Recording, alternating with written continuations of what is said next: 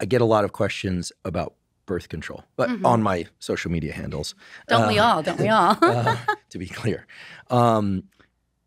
It's a vast topic for exploration, but along the lines of what we're talking about now, I've heard, and I suspect it may not be true, but tell me, is there any evidence that taking birth control can disrupt the process that you just described? And when we talk about birth control, we should probably define what we're talking about. So there are hormone-based birth controls, aka the pill. There are also hormone-based birth controls that are not in pill form.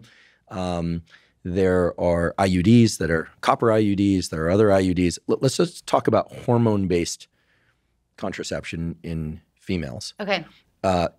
Which many of them, as I understand, are estrogen mimics or estrogen themselves that suppress ovulation. Do they diminish or increase the number of eggs that are taken from the vault? Fantastic question.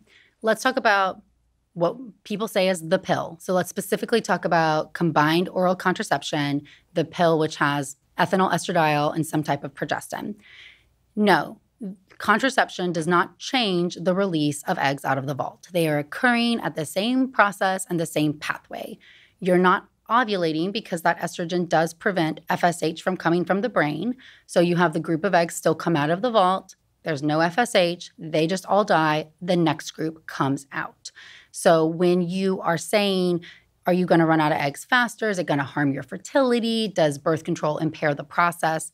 The answer is no. But there's a couple important caveats. One is that the birth control pills, especially if you take them continuously or for a prolonged period of time, the body's smart and the ovaries start to say, well, we're not really doing anything. And one of those markers of ovarian reserve we have is AMH, and that's anti-Mullerian hormone. And AMH is made from the granulosa cells, or the cells that surround every follicle. So in the shortest way possible, more eggs in the vault, more come out every month, higher AMH. Fewer eggs in the vault, fewer come out, lower AMH. If your AMH is being suppressed because of the birth control pill, because it's decreasing the activity of those granulosa cells, you might get a low AMH value when you've been on the birth control pill for a long time. That is completely reversible, but it can be significant. So if somebody is wanting to get an AMH level, let's say somebody comes to my clinic, they're not trying to get pregnant and they're on the pill and they're considering freezing their eggs, so we're going to check their ovarian reserve. If we draw it, I always say this, AMH may be up to 30% lower in somebody who is on the birth control pill. So we can still draw it, and if it comes back in the normal range, we feel good. But if it does come back low, we're going to have to make a decision. Are we going to stop the birth control pill for a period of some months, use alternative contraception if you don't want to be pregnant, and then repeat this test to see if this is a true low, because we do see that young women do have low ovarian reserve sometimes, or was this just suppressed because you were on the birth control pill? So we see it impact some of the hormone testing that we can do, and I think that's an important distinction. And we can see that the longer you take it, that potentially it might actually improve your fertility if you had underlying endometriosis or some medical conditions that we see associated with infertility. So prolonged pill users can potentially improve their fertility versus people who are trying to get pregnant at that same age who were not on the pill. Those studies are complicated, right? Because of selection bias. Because if you've been on the pill for 10 years, you're a little bit older. So is it that they were preventing pregnancy and the other group potentially had some exposure, so they were inherently more infertile than the group that was on the pill? But we do know that the pill doesn't cause infertility. And I use it all the time in IVF cycles. We put people on the birth control pill because we can actually synchronize that group of eggs that comes out of the vault to grow together, because your body doesn't want to have 20 babies at one time, right? And what we're trying to do with IVF, get 20 eggs to grow if that's what's out of the vault, really goes against the check and balance of the human body to not have 20 babies at once. Why is it that males who take testosterone, synthetic testosterone, it shuts down their own testosterone production and sperm production, but females who take estrogen in the form of birth control pills, it doesn't shut down estrogen production by the ovaries? So I love this question. You know the answer, so I like it extra because I know you're asking. Spermatogenesis is a constant and ongoing process, right? So in women, you're born with all the eggs you're ever going to have. And what we're talking about is if we stop FSH at that moment, we're just impacting the ability to ovulate at that time. But we're not changing this constant loss throughout the vault. Spermatogenesis, right? The sperm is made every single day. You're making brand new sperm. So 72 days for the sperm to be created in the testes and 18 days to find their way out the ejaculatory system. And so exposures that you have that stop the production of FSH and LH inhibit the development, the creation of new sperm. So somebody who's been on testosterone will tell the brain doesn't know it's from your taking it. It says, hey, we have plenty of sperm. We're good. We don't need any more. So the brain then gets suppressed and doesn't make that FSH and LH, therefore not stimulating both further testosterone production because you don't need that. But testosterone production and sperm production go hand in hand. So therefore, you're no longer making new sperm. And in fact, the longer you're on testosterone, the harder it may be to get sperm production to come back. And in 25% of people, they may not get it back if they've been on prolonged testosterone exposure. So it's really because of what women will sometimes say is unfair, which is the fact that you're born with all these eggs and you run out of them. They accumulate the wear and tear of your life, right? We see egg quality being a huge issue in female reproduction, yet men get to have new sperm every 90 days. They get to wash away whatever bad deeds they did and can change their lifestyle and their exposures and have very different sperm. But because of that same process, things that shut off the production of FSH, LH really impact sperm quite significantly. Is there any evidence that birth control, oral estrogen progestin-based birth control, just to keep it specific, can increase rates of cancers, can decrease rates of cancers, can lead to any sorts of disruptions in bodily function or health? That's really like a rock-solid result that's been seen by multiple studies, clinical trials, or are we still just in the dark about a lot of this stuff? Okay, so nothing is without risk. Getting pregnant's not without risk. Taking the birth control pill is not without risk.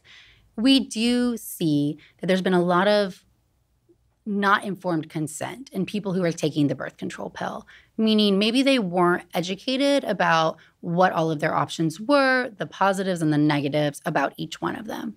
If we're going to reference the combo to the pill, estrogen, progesterone pill, important to understand that neither the estrogen nor the progesterone are the same estrogen, progesterone that your ovaries make, right? It's ethinyl estradiol, which your brain interprets as an estrogen, but other parts of your body may not. And then it's various types of progestins, some of which have even androgenic or male hormone-like properties, and some of which do not. So there's a ton of variation, even the amount of ethinyl estradiol that each pill has, with your low and your low pills having less, and even with the modern day average pill having a lot less estrogen than it used to. When you're on the birth control pill, your ovaries aren't making estradiol. And that estradiol is important in growing the uterine lining, but also for the genital structures. And so when we think about vaginal health and vulvar health, we certainly see that especially with continuous use. So if we distinguish, you take the pill for 21 days and you have a 7-day break where you might bleed, or you take sugar pills and then you take them again. A lot of people now are taking continuously, where you have exposure to these compounds every single day. So in like the wheel, the little pouch with the wheel of different colored pills. May have seen these on the countertop in previous relationships. So and then there's the ones that sometimes people just opt not to take because those are not the placebo. They're the sugar pills. So like that, there's no need to take estrogen during that phase, right. and then they repeat. Is exactly that okay? But some people are taking estrogen continuously. All the way it's around very the dial. Common right now. So people, and they're not wrong. They say, oh well, why have a period in these little breaks? It's not really a reflection of my hormone status, which is accurate. And so they're taking them continuously. You also have less pill failure pregnancies. So if you're using the pill for contraception, that can be a great strategy. But the longer you take them, we do see some vaginal and vulvar changes, right? And so atrophic vaginitis, people who notice increased sensitivity, decreased elasticity, increased discomfort with intercourse, increase in like yeast infections, that can sometimes be seen because that environment is different. Now, that's just one thing that can come from the pill. We also see the pill be life-saving for other people. They have terrible, PMS or premenstrual dysphoric syndrome, where their mental health, when they change from high to low estrogen, it's always the change in estrogen that interferes, can cause some people to really have mental health issues that are so severe that having that stable hormone level is helpful. And so the pill can be extremely beneficial for some people when it comes to mental health. It can be beneficial for people who have issues with very heavy periods and anemia. Instead of getting blood transfusions, taking the birth control pill might prevent the lining of the uterus from growing so much that they bleed so much. Same thing with fibroids. People with PCOS. PCOS is polycystic ovarian syndrome. If we want to put it very simply, you have a lot of eggs in your vault, so you release a lot of eggs every month. And what this does is the FSH signal gets diluted, and so you're not responding to the normal signal and you don't ovulate. And because the ovary is a hormone-making factory, it gets really bored when it can't make estrogen because that egg's not growing. So it starts to make testosterone. So you start to see this androgen-dominant environment associated with lack of ovulation and having a lot of follicles inside the ovary that are not really responding. And the androgenization of other tissues like body hair, deepening of voice. Body hair. Typically, the level of testosterone made in PCOS isn't truly deepening voice. It can if there is an ovarian tumor making testosterone or certain other conditions. But typically with PCOS, you see increase in body hair, increase in acne, and you can see some even like male pattern balding, some temporal balding of women, so some hair loss. Temporal wise. So like the widow's peaking? The widow peaking and then thinning out in these two areas. Mm-hmm. And then we see an increase in body composition towards a male level. So if we think about a male body holding your fat in your abdominal region, and if we think about the traditional female body holding more fat in the hips and thighs area, we see that when this hormone shifts in PCOS, you tend to get more abdominal fat distribution, which then leads to further insulin resistance and metabolic syndrome. But in PCOS, because you're not ovulating, and those ovaries, each little follicle makes a tiny amount of estrogen. We'll say each little follicle, when it's not responding, will make 1 to 2 picograms of estrogen. But if you have 50 of them each month, you're having some constant estrogen exposure. So that lining of the uterus is being constantly stimulated to grow, and you're never getting the progesterone to stabilize or the progesterone withdrawal to bleed. So endometrial cancer is much higher in people with PCOS who don't ovulate, and the birth control pill can prevent that. Any unopposed estrogen situation, because the body is made to have both estrogen and progesterone. So we see an immense decrease in endometrial cancer, an immense drop in ovarian cancer. Ovarian cancer comes from the remodeling of the ovary. So every time you have a follicle grow and it ruptures and it makes the corpus luteum and then it heals up, those are opportunities for those cancer cells to go away in that remodeling process and lead to ovarian cancer. And because you're not ovulating on the pill, your incidence of ovarian cancer drops dramatically. 10 years of pill use has dropped the chance you get ovarian cancer by more than 90%. And of course, ovarian cancer is super hard to diagnose because the innervation to the peritoneal system is poor and you don't have any outward signs often until late stage disease. That being said, could you potentially have an increase in breast cancer in some people? By taking the pill? By taking the pill. That's a concern, especially in people who might be predisposed to this for some other reason. So you might have BRCA mutations or something like that. And then is there a situation where the pill certainly masks what's going on with your menstrual cycle? And I really think this is where women's health has a huge history in paternalism, meaning doctors would just tell people, this is what you're going to do. So your periods are irregular, here is the birth control pill. And they're not explaining why or the pros and cons to it. And what happens is people are not being taught how their bodies work, and now they are because of your podcast, amongst others. And now they're able to know that my period's a vital sign and I don't know what it is because the pill is producing a different environment. The pill's also been associated with potentially development of things like leaky gut or IBS. And so there is a definite change in your environment when you're on the birth control pill. Increased risk of blood clots because of how it's processed in the liver, increasing your clotting factors. Can I just interrupt there? I'm aware that a fair fairly high percentage of people have mutations in factor V Leiden, a clotting factor. Fewer people are, as we say, homozygous, have two deficient copies, or mutant copies, I should say. But there are many people out there that have one mutant copy of factor V Leiden. And my understanding is that oral contraception in females can really exacerbate the factor V Leiden mutation.